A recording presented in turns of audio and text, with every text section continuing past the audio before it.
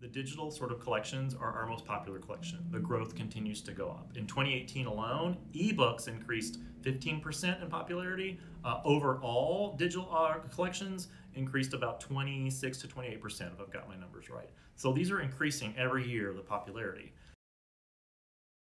So what a lot of people don't realize is that ebooks and digital audiobooks for libraries cost significantly more than the prices that a consumer would get from, say, Amazon. So to give you an example, if you take 5 titles that were bestsellers, New York Times bestsellers in September of 2019, and put together a cart with 1 copy each, a consumer would pay for the ebook copies $71.95 using Amazon prices, or $74.75 using Amazon again for digital audio prices.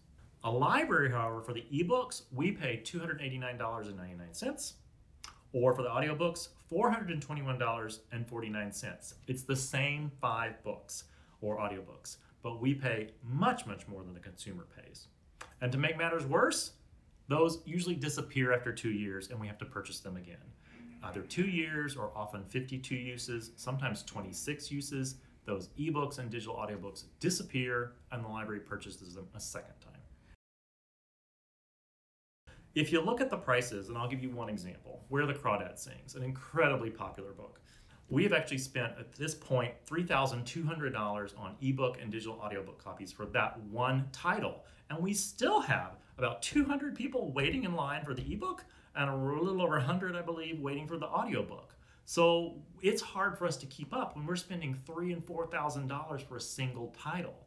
We do actually get, for print books, about the same prices that the consumer would get from Amazon. So for us, these very popular digital copies are much more expensive and have much bigger impact on our budget than the print copies do.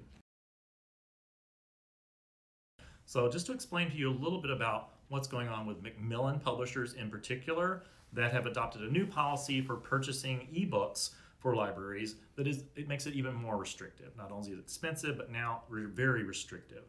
Macmillan has declared that as of November 1st, 2019, public libraries, no matter how big or small, will each be able to purchase 1 ebook copy of all new titles for the first 8 weeks after publication.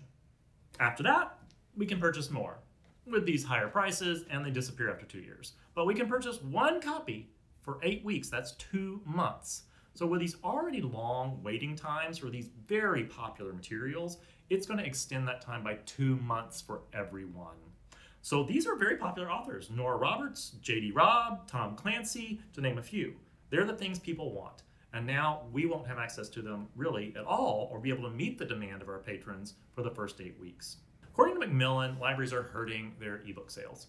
They claim that because people can easily check out materials from the library, that we're hurting their sales. Now, to date, as far as we know, they have not provided any data to libraries to prove this.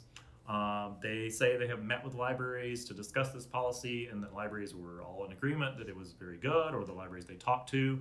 I have yet to hear who those libraries were. So it's not clear whether that's factual or not. But the fact of the matter is, libraries actually create a community of readers, and those are the readers who actually go out and purchase books, whether it's ebooks or physical books.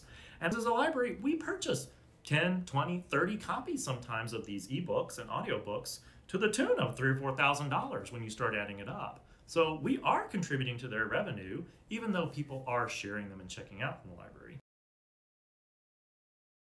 So what can library patrons do about this, or what can we as the library do for that matter? We're actually going to do, what CALS is going to do is not purchase those ebook titles until near the end of that 8-week period.